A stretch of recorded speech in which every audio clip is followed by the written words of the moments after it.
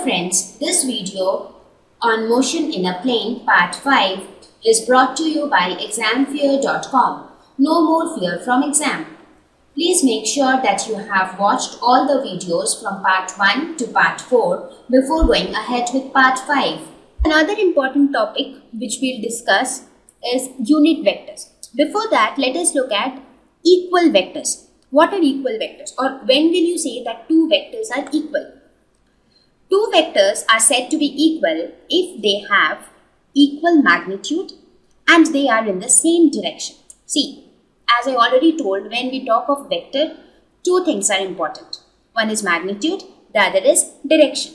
So when I say that two vectors are equal, that means their magnitudes are equal as well as their direction are equal. Direction are equal in the sense they are in the same direction. Let us suppose these are the two vectors. So we can say that these two vectors have equal magnitude. What will determine the magnitude? The length of this line. So their lengths are same, that means magnitude are same, and they both are pointing towards the same direction. So they are equal vectors. If we look at these pair of vectors, even in this case we can see that both are pointing in the same direction and the length of both of them are same. So again these are equal vectors. Now here if we look at this vector, what do we see? We see that however the length might be same but the directions are different. This vector is pointing in this direction whereas this vector is pointing in another direction. So they are not equal vectors. Now let us discuss what is a unit vector. So before, this chapter is basically regarding motion in a plane. That means basically we will discuss about motion in two dimensions. So in order to discuss motion in two dimensions, we should be very clear about the vector quantities. So that is why we are studying vectors in so much of detail. So till almost half the chapter, we will be discussing only about vectors. So once you are very much clear with the knowledge on vectors, only then we will proceed to the scenarios where you will have motion in two dimensions. So let us see what is a unit vector. A unit vector is a unit length vector pointing in a specific direction. What do you mean by unit length? The term unit itself means 1. Unit means 1. So a vector whose length is 1 and which points in a particular direction is known as a unit vector.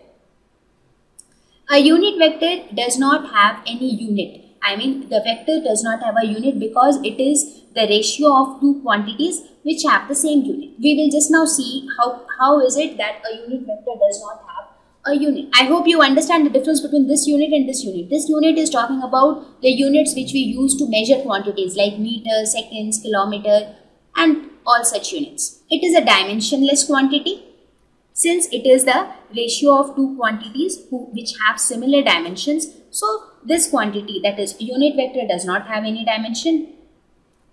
It is represented by a cap over the letter. Normally, how do we represent a unit vector? Let us suppose if A is a unit vector, it is generally represented by a cap over its head. So what is the mathematical expression, or how do we determine unit vector?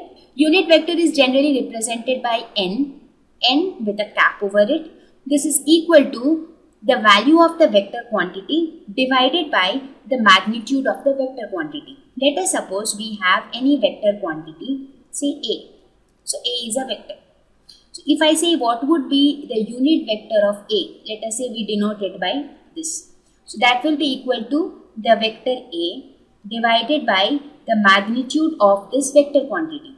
When I say magnitude, that means we are referring, whenever we put modulus, that means we are talking about only the magnitude, right?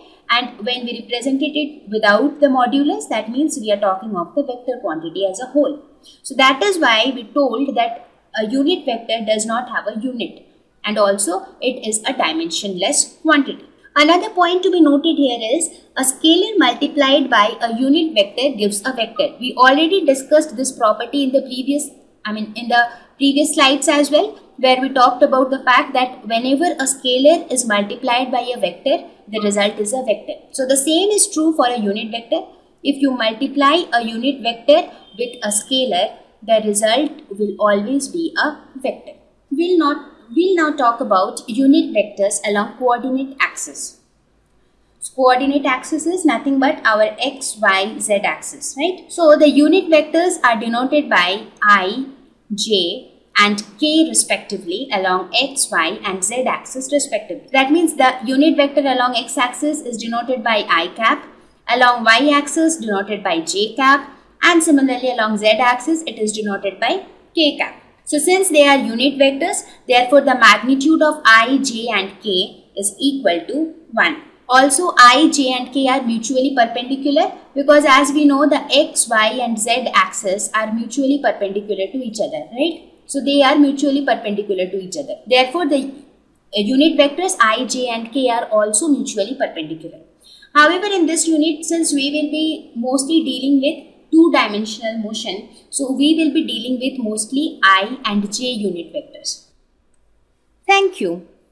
Please visit examfear.com to watch free educational videos, try free online tests, get the best quality study materials, study from the best tutors and mentors, and much more.